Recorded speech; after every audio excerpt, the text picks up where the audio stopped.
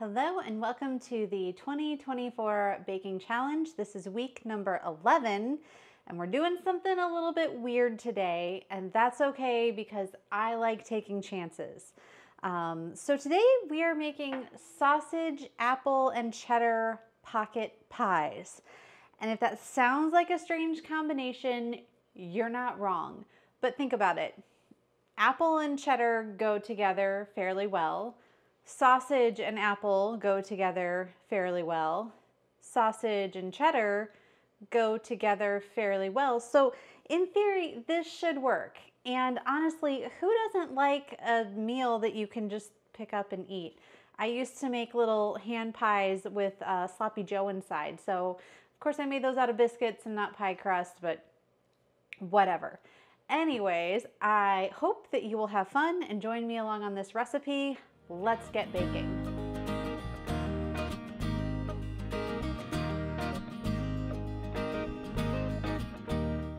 You are gonna have to cut me some slack on this one because I'm going old school off of printed recipe and I'm not prepared.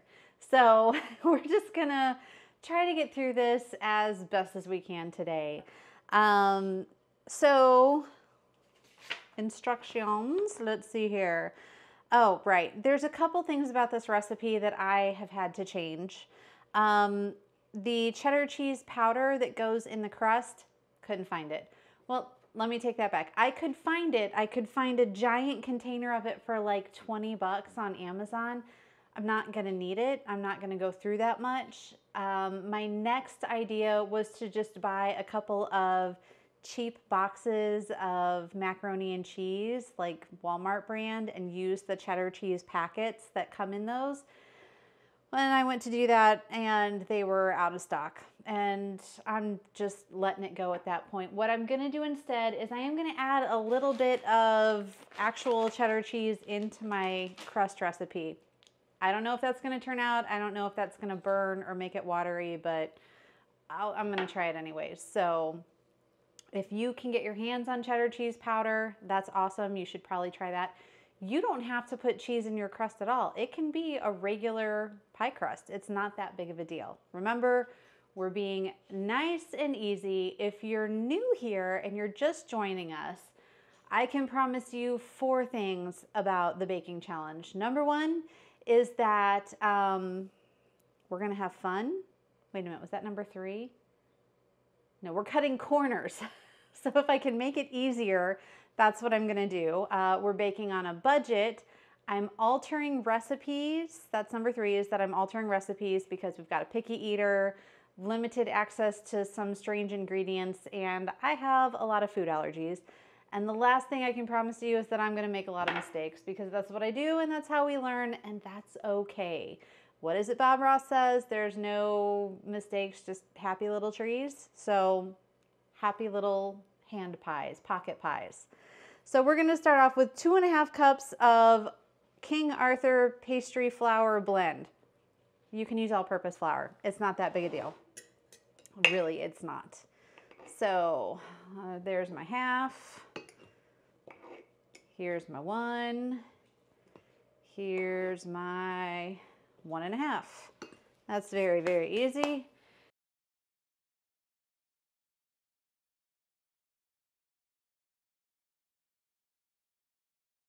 Cheese powder. Now this says 2 tablespoons of cheese powder, so I'm just gonna, I don't know what I'm doing, and that's okay. I don't have to know what I'm doing. I'm just here for a good time, not an accurate time. Our salt, we've got 1/2 teaspoon of table salt. Do I ever measure my salt? No, I don't. What are you gonna do? 16 tablespoons of cold butter. If you have been here when we've been making anything with a crust, like I think the second week was the homemade Pop-Tarts, which King Arthur calls their tasty toaster tarts. Cold butter is king. You want cold butter. The minute it starts to melt, your pie crust is not gonna work out as well. So the colder the butter, the flakier your crust is going to be. It helps to cut it into pats first. I mean, you're going to want to do that. You're going to want to make sure your butter is cold. Some of these recipes are going to call for melted butter. Some are going to call for room temperature butter. And anything with a pie crust is going to be cold. So the other thing you're going to find a lot with pie crusts is that we have to mix it all by hand. And that's a real pain.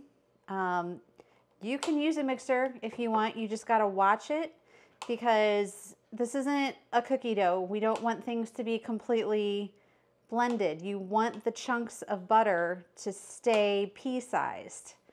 So using a blender, you got to watch to make sure you're not over blending it.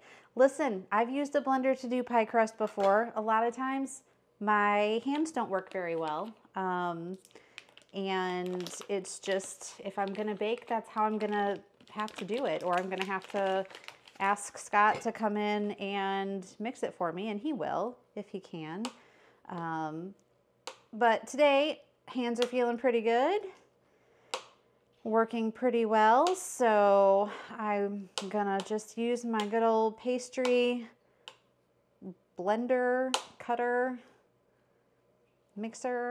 I don't remember what the technical term for this is because I just am not a technical person today or most other days. So why did I want to make this recipe? I have never been like a big fan of the apple and cheddar combination. That's okay. There's nothing wrong with it. I know a lot of people that are, and maybe that's why I've not been a fan of it. Like, I can think of at least one person in particular that that loved cheddar and like apple pie. And, you know, it's funny how sometimes a negative interaction with a person can really like taint the weirdest things. But I guess that kind of caused me to have a problem with cheddar and apple. But thanks to time and the desire to try new things and being older and wiser and healthier and happier, here I am making my apple cheddar combination. And I'm excited to try this. I know it's weird, and maybe that's kind of some of my motivation behind this, is that I like to try the weird things because maybe I'll like something. And I live with a very picky eater. Yeah, I'm talking about you. He's right in there building Legos because it's spring break. Yeah, I'm talking about you. You're a picky eater. Don't even. We were recently on vacation, and we had to make sure that the dining options were safe for my allergies and also had chicken fingers or chicken nuggets or some kind of food that the picky eater would eat. And that's okay, because we want everybody to eat.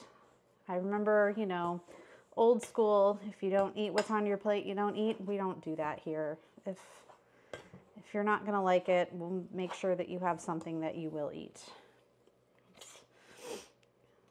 That's how we do here at this house. And I'm okay with that. God, I feel like I'm a little soapboxy today. I don't mean to be, guys. I'm really kind of feeling mellow.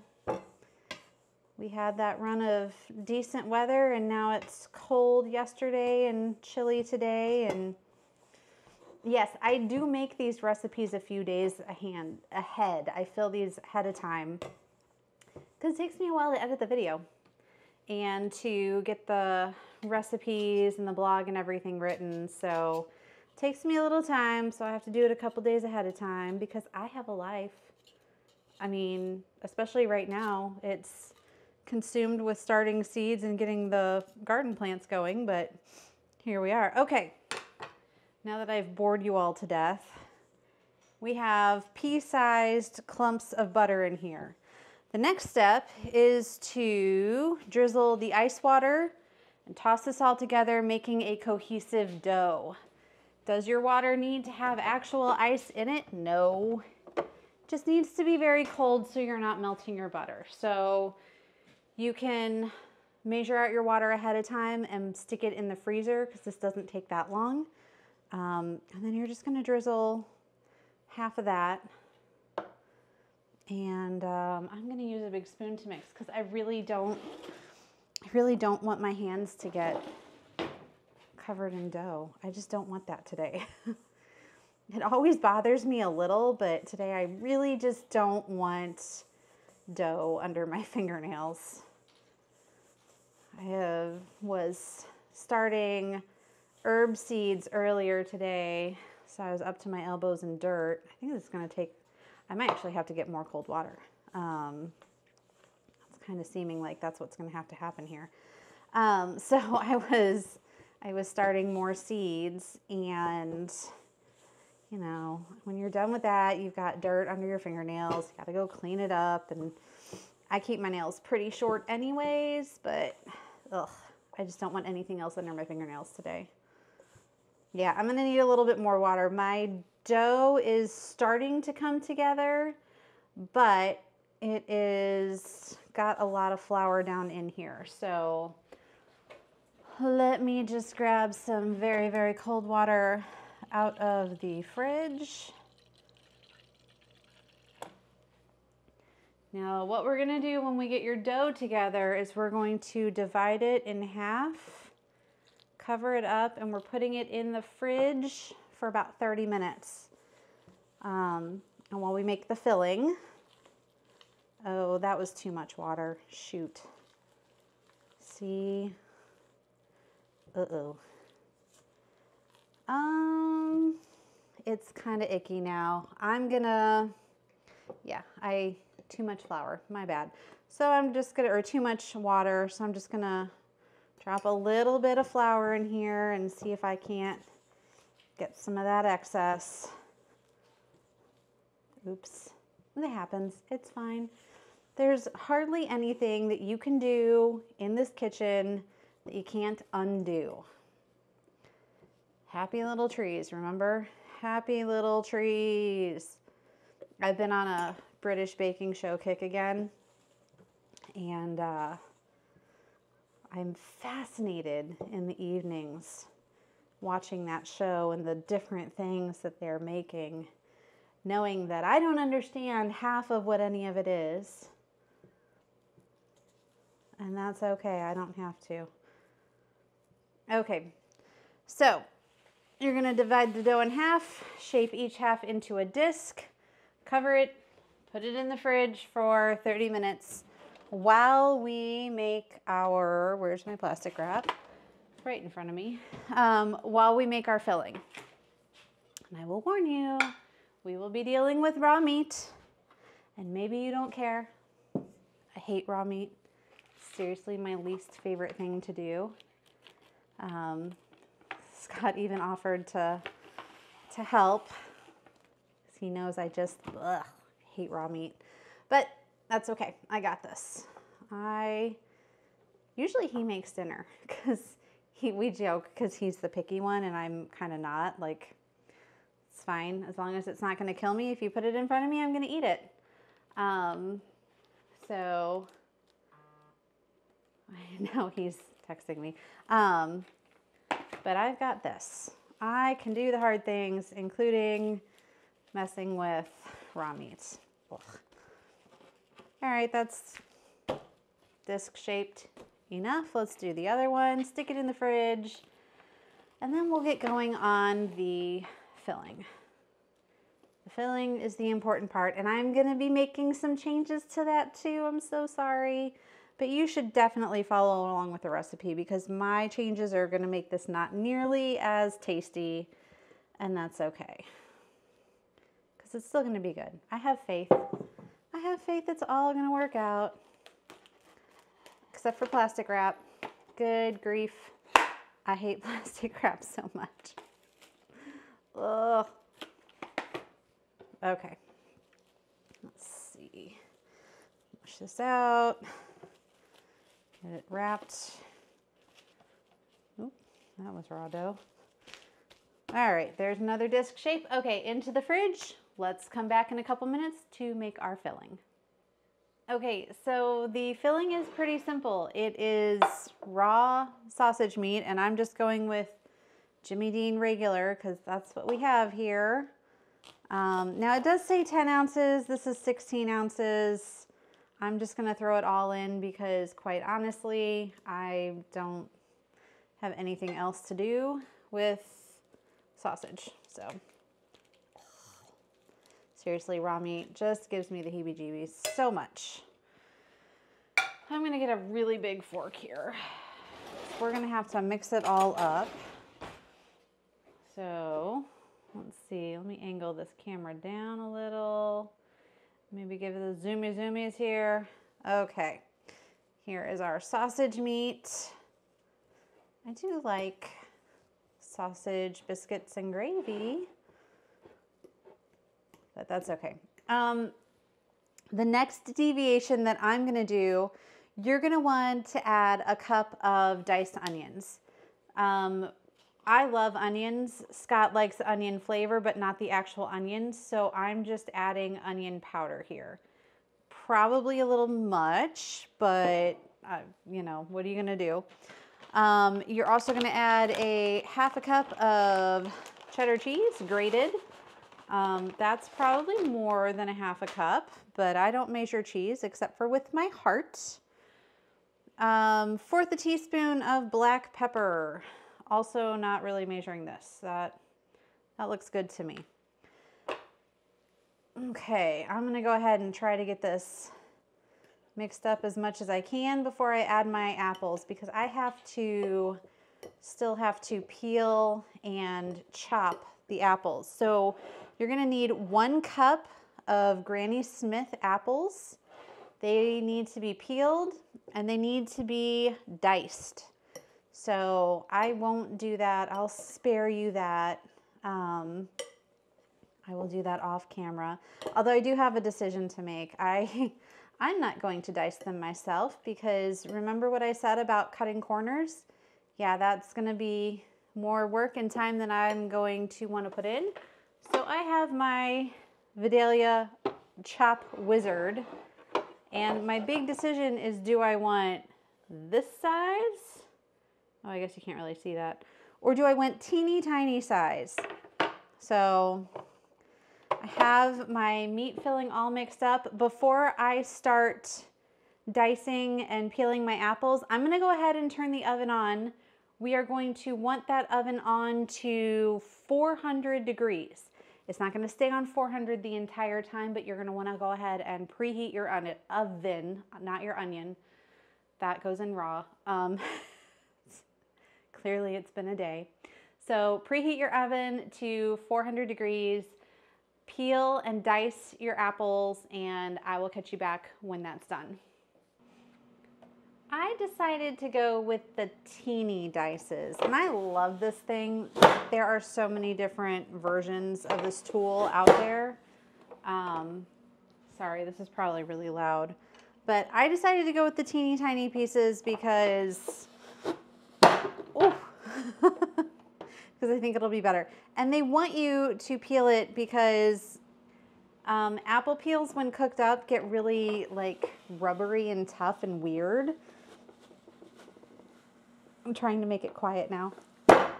It's never going to be quiet. So 2 full-size apples looks like about a cup to me. That's what we're going to go with. Again, I clearly am not measuring anything today. You get what you get, and you don't throw a fit. That might be a little more than a cup, but oh well, I'm here for it. It smells really good. Like, this just smells good. The sausage, the onion, the nice sharpness of the apple. I can see that this could be a whole bunch of really weird but complementary flavors, and I'm excited to try this. So you're gonna wanna get your apple all mixed up into that sausage, okay? all of it. I have everything in here, yes.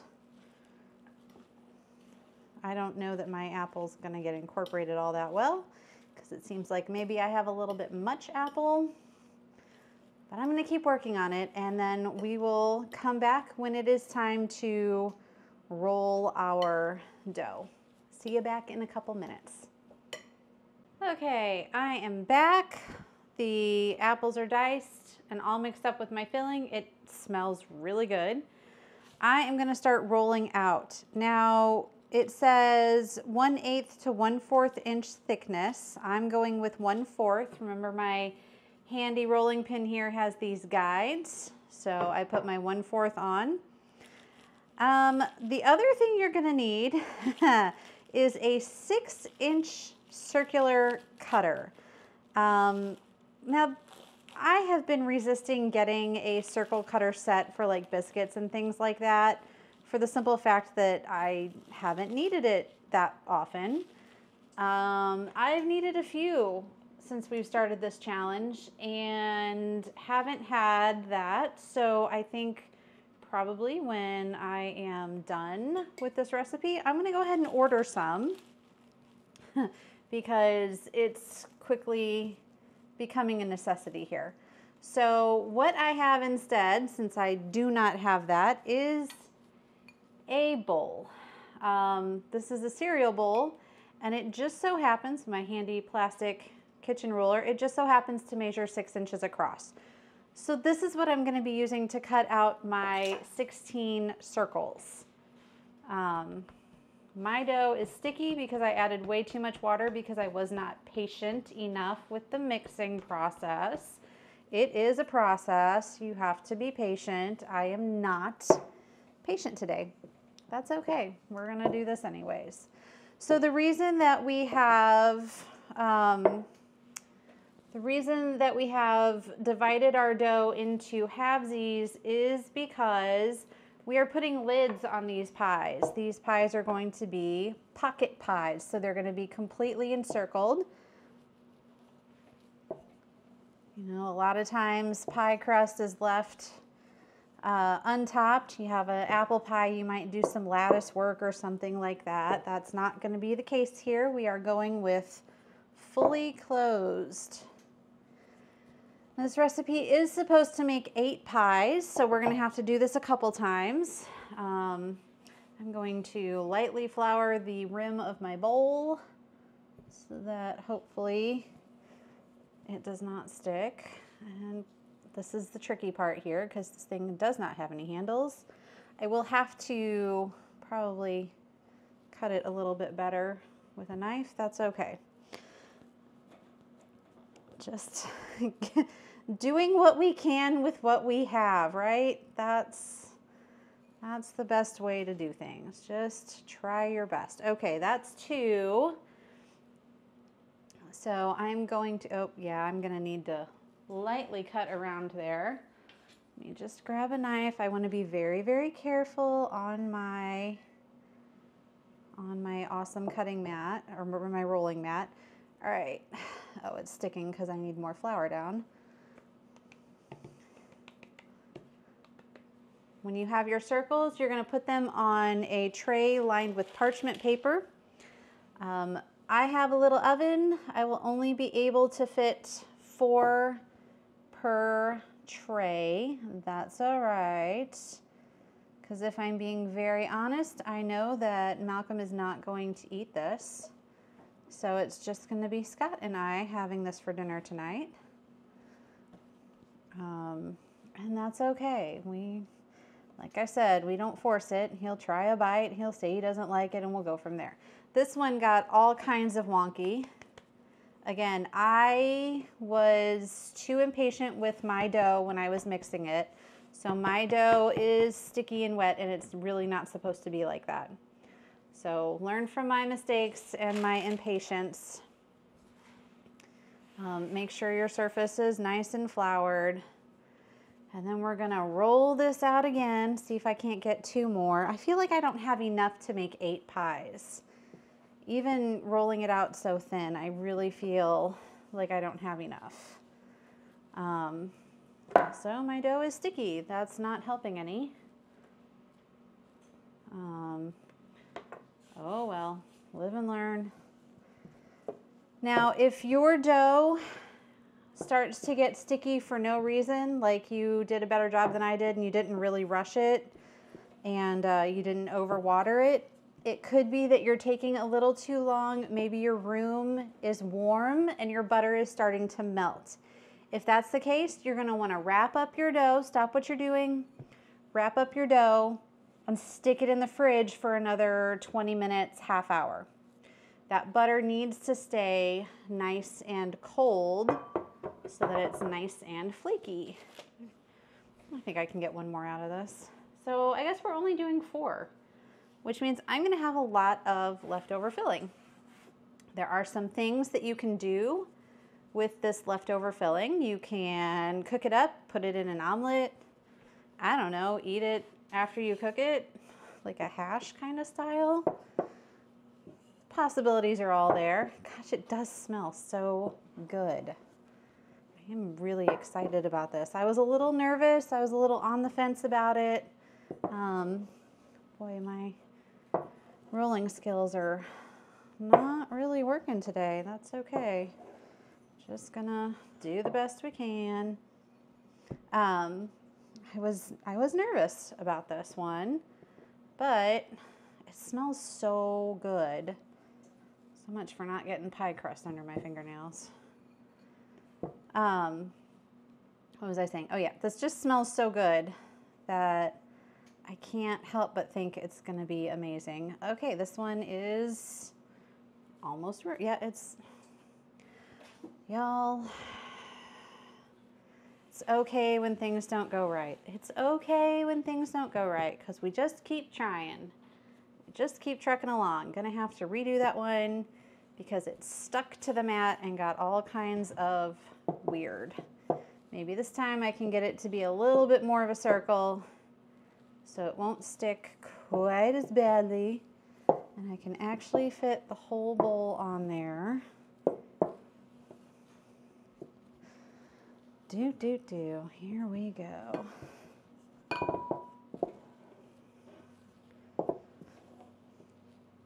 All right, you know what? I'm gonna reflour the edge of my bowl too. I'm kind of glad that this dough didn't make up enough to do 8 of these, because I'm getting worn out after 4. And I have 4 more of these to roll out. That was pretty good though. Okay, setting this aside for the moment, I am going to move some things around and then we're gonna get these filled and then we'll roll out our tops. So give me just 1 second. Okay, here are the bottoms of the pies, and it says that you want 1/4 of a cup heaping of the filling. I'm not gonna lie, after the whole bacon, tart, raw meat, or raw egg incident, I'm a little nervous about this. But we're gonna go for it here. We're just gonna follow the directions, cross our fingers, and hope for the best. So I do have my heaping 1/4 cup of filling. Oh my gosh, this is gonna leave so much filling left over. I will absolutely have to either make more dough or figure out what to do with this. It is kind of my fault because I did use the entire case of sausage, which is 16 ounces, and this recipe only calls for 10. Okay, so you can see these are heaping, positively heaping. I know the apples are gonna bake down, so I'm gonna set this aside and we are going to roll out the tops. I was a little confused about this part, not the rolling out part, other than how to open this. Man, I hope everyone, well, I don't hope everyone out there struggles like I do with plastic wrap, but it would sure make me feel better if somebody could chime in and be like, oh, plastic wrap's the worst. I hate it. It's so awful. Blah. terrible, terrible, terrible stuff. It's so bad. That would make me feel a little bit better about my struggles. Before I put this out, I definitely need more flour. Since, like I said, my dough is super, super duper sticky. Okay, here we go. Let's turn this out. Boom. Sticky, sticky dough. Let me throw this plastic wrap away. I don't ever want to see it again. A little more flour on the top here. Flip this over a few times.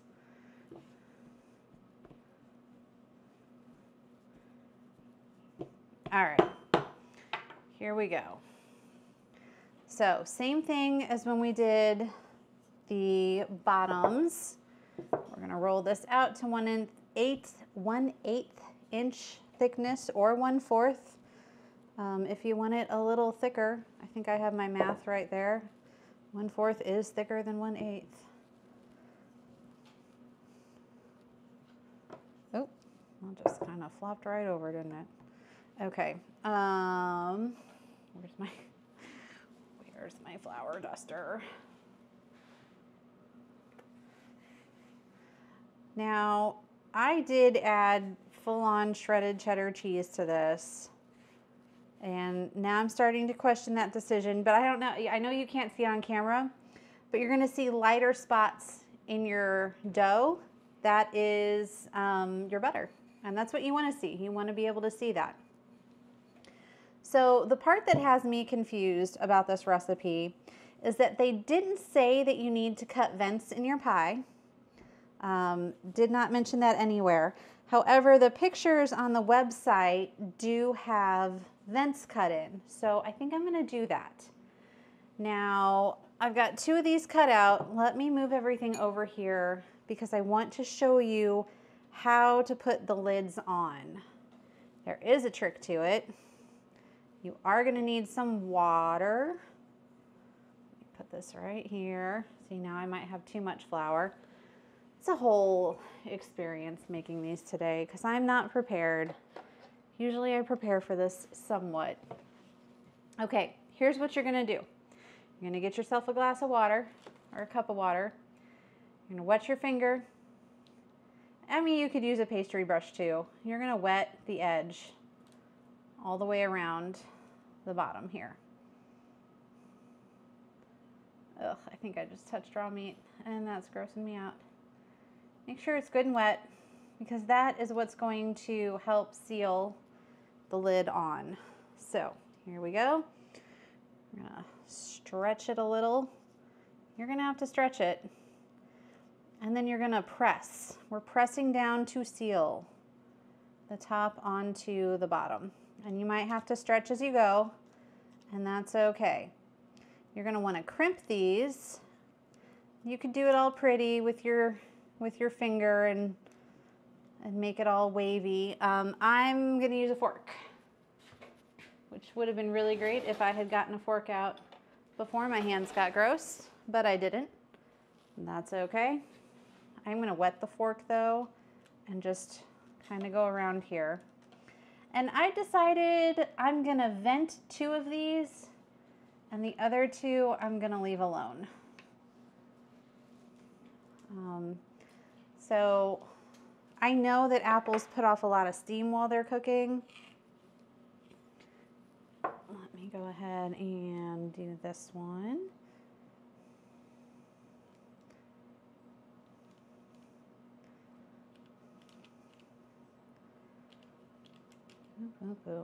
Okay. I'm gonna go all the way around. Make sure it's good. Ugh, I hate having all of this on my hands.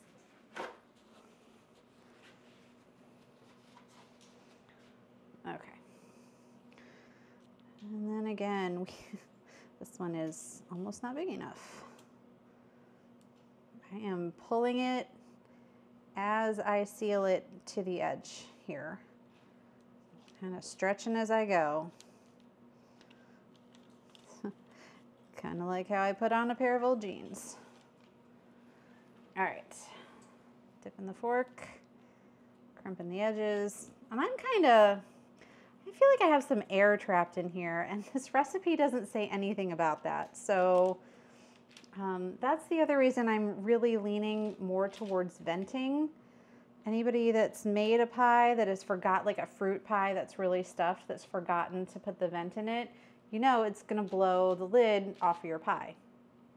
I mean, not lattice work because that's automatically vented. So to vent, you're gonna grab a knife and you're just gonna cut a couple of slits in the top. I'm gonna do 4. And I know I said I would leave 2 unvented, but I think that's unwise. So I'm gonna vent all of them and just cross my fingers that I'm doing the right thing here, because old King Arthur did not tell us, and that's a little rude if you ask me. My fangirling is taking a break today because I find that to be very rude. Okay, come back in a couple minutes. I'll have these other 2 done and we'll talk about the baking process. Okay, I have the lids on my pies. I went ahead and vented everything. Obviously, if that was a bad choice, I'm gonna tell you in the comments, so read the comments before you start this video. Here's the deal. Your oven should be preheated to 400 degrees. You're gonna put these in. It didn't even say anything about like an egg wash or anything. So, I don't know.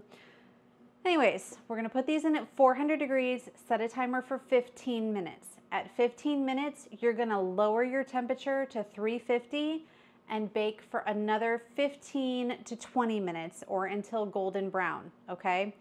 I am going to also, when that second timer is done, I'm going to put a meat thermometer through the middle of my pies just to make sure that that pork is completely cooked, because we are not about making anybody sick today.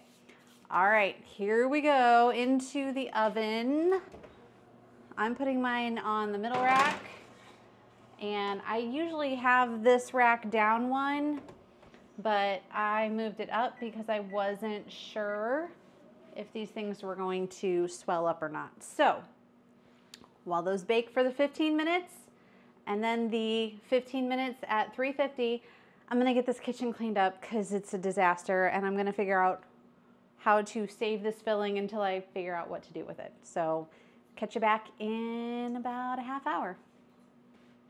Also, as a side note, I'm not sure why this recipe only made 4 pies for me when it's supposed to make 8. I made sure that I followed the directions. I even rolled it out to the thinnest option. So I'm not sure. I am not sure what I did wrong. Nope. I know exactly what I did wrong. I only made half the flour. Looking at this now, it's supposed to be 2.5 cups of flour. And if I'm remembering correctly, I used my half cup measuring cup only 3 times, which means that I did 1.5 cups. So no wonder my dough was wonky. There it is. I solved the problem. I made a mistake. That's okay though. We won't have leftovers. I can always make more batter or more dough and do this again if we like these and make a round for tomorrow. I'll let you know how it goes when the baking is done. I'm glad I solved that problem because I was really scratching my head about where did I go wrong? I didn't do anything wrong. Yes, I did. Yes, I did. I did not measure correctly. Always measure correctly. Don't be me. Learn from my mistakes. Okay, this looks pretty good. It smells really good. It doesn't look exactly like the photo on King Arthur's website. It's not got that glossy. I did have some leakage going on even with my vents, and the cheese that I added to the crust got a little crispy, but it looks really good. It smells really good. I put the thermometer in and it was well over what it needed to be considered done. So I'm just gonna pick it up and eat it, but I kind of wanted to show you the inside. Yeah, that sausage is absolutely done. So now we just have to see what it tastes like. It smells so good.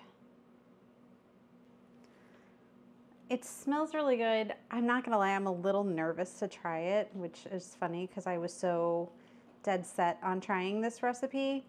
I will say, one of the mistakes that I think I made is leaving my filling all clumped up in the center. I can tell on 2 of these where I really didn't, like this is one of them that I didn't really flatten it down. So I have about 1.5 inches of crust at the edges. So try to maybe smooth it out some, like kind of fill it out a little bit more towards the edges, because otherwise you're just gonna have a big lump of filling in the very center and nothing along the edge. Like here, let me show you. This had no filling. This is where the filling was, just right in the center. So I'm going to, and the whole purpose of a pocket pie is so that you can just pick it up and eat it. But clearly I'm dissecting mine. It's gonna be hot.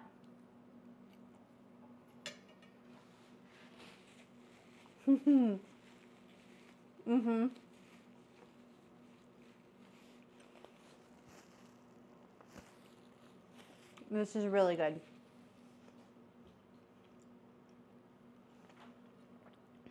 Definitely dicing the apples small was the way to go.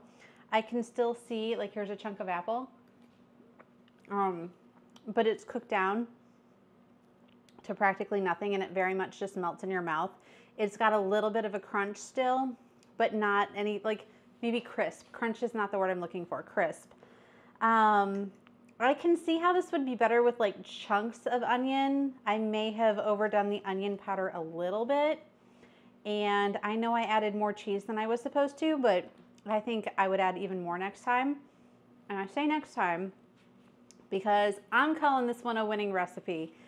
Even without the cheese in the crust, the cheese powder, it's flaky, it's delicious. I would make it again. There's a few things I would do differently.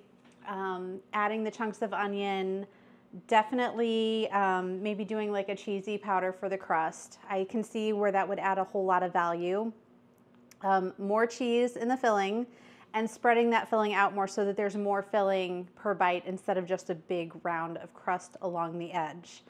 But other than the things that I would change and the mistakes that I made, I'm calling this for sure a winning recipe, and I will absolutely be making this again. Ooh, as long as I don't dump it all over the floor. So that wraps up week number 11 for the 2024 baking challenge. I hope that you baked along, and I hope that you enjoyed this recipe, as odd as it sounded, because it really did come together in the end, and I'm really happy that I took a chance and gave it a try. I hope that you will tune in next weekend, because next weekend we are making something sweet and delicious and perfect for Easter weekend. So don't forget to hit the subscribe button here on the channel, and also go over to the Facebook page, because every Wednesday morning I'm gonna post the ingredient list that you'll need for that weekend's bake. Leave me some feedback. Let me know if you tried this, if you enjoyed it, what you would change.